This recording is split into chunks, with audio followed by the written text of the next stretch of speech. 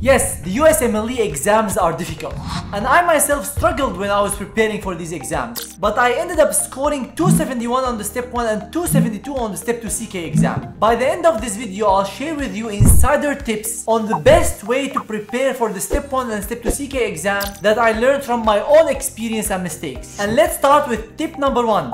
Question banks. In my opinion, the best way to prepare for the Step 1 and Step 2 CK exam is studying from question banks. Well, because the USMLE exams are different than any exam you took throughout your medical school. Most medical school exams are focused on one subject, you study the subject, you go for the exam, and then you study the next.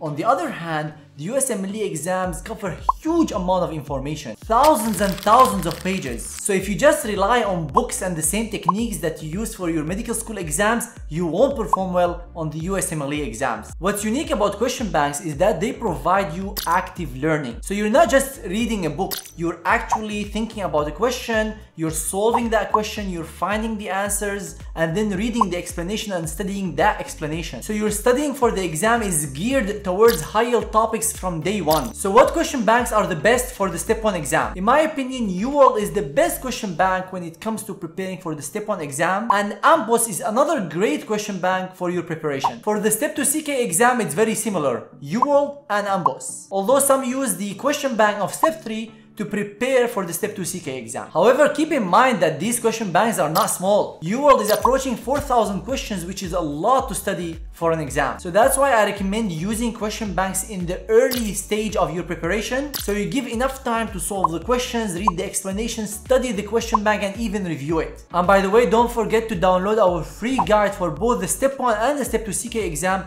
by signing up to our list below. Now, my second tip for the best way to study for the USMLE exams is choosing your resources very wisely. And honestly, I recommend choosing as little resources as possible. This might seem counterintuitive. You might say, well, the more I study, the more resources I use, the higher my score. However, the opposite is true. And the reason is those students who study a lot of resources, they go and buy 6-7 books, a lot of question banks. They end up studying so many resources without actually focusing on one, without actually understanding and memorizing the information that is available in one, which leads to low score on the exam. That's why I recommend choosing 1 to 2 resources, study them very well, and then move on to other resources or go to the exam if your assessment tools are showing thumbs up. Some might ask, are books included in the equation of the best ways to prepare for the STEP exams? And the answer is, it depends. It depends on how you like to study, and most importantly, how much time do you have. For those who don't have much time to pass the exams,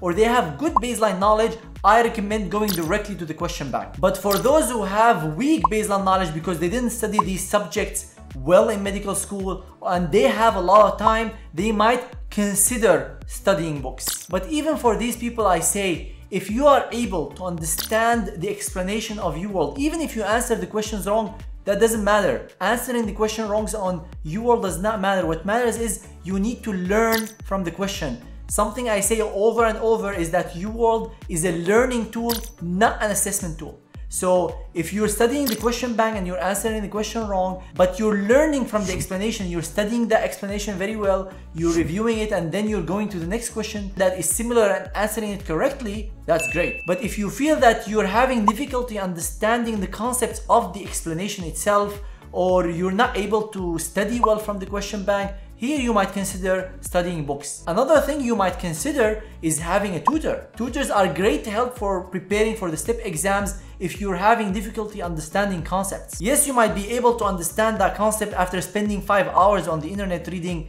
multiple resources, but the tutor can save you so much time by telling you what is important, what is high yield, what is low yield, why this is happening, and that can save you a lot of time and help you understand the concepts very well. If you need one-on-one tutoring to help you with your studying, we have amazing tutors. All the sessions are 100% refund if you're not satisfied. So go check it out, risk-free. The link is in the description below. Before I move on to the next point, some asked about first aid as a studying book. Be very, very careful about using first aid as a book to study from, because first aid is a review book. If you go and open first aid and start to study from it as a resource for the first time, you're gonna be very disappointed because you won't be able to understand the concepts in the book because it's mainly bullet points for those who already understand the concepts of that topic. And I made a detailed video on how to best use first aid when studying for the Step 1 exam. Now we can't talk about the best ways to study for any exams without talking about study techniques. And study techniques are essential, especially for the Step 1 and Step 2 CK exams,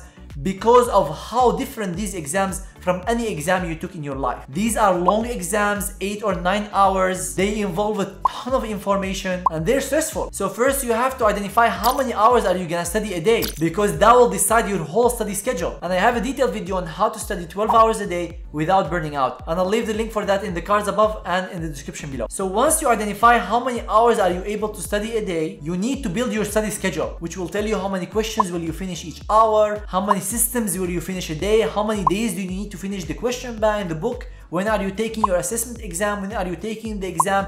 Having a detailed study schedule is key to mastering any exam. And our tutors can actually help you build an individualized study plan and schedule to help you ace your exam. And we also have a detailed course on how to best prepare for exams, and I'll leave the link for that in the description below. This course, like all our other courses, is 100% satisfaction guarantee. If you're not happy, just send us an email and we'll give you your money back. So after you build your study schedule and plan, now we need to go into each hour and see how you're spending that. How are you gonna take your breaks? Are you gonna study for an hour or two and then when you feel tired you take a break? Or you're gonna say, I'm gonna finish 10 questions and then take a 5-minute break, then finish other 10 questions, then take 5-minute break? You have to be very detailed in how you're gonna take your breaks, because if you just leave it up in the air, you're not gonna be productive. The Pomodoro technique is another technique that you might consider when taking your breaks, in which you study for half an hour, you take 5-minute break, or you study for an hour, you take 10-minute break. So you have a detailed time-based schedule on when can you take your breaks. Also, things to consider is active learning, which is very, very important, especially for an exam like Step 1 or Step 2, because this is not your medical school exam that you're gonna review 100 pages, 200 pages and go to the exam next day and you'll see the things that you studied a day or two ago. There is no specific resource that the questions come from. Mere memorization is not gonna help you pass the exam or score high. You definitely have to memorize the information to know how to answer the question,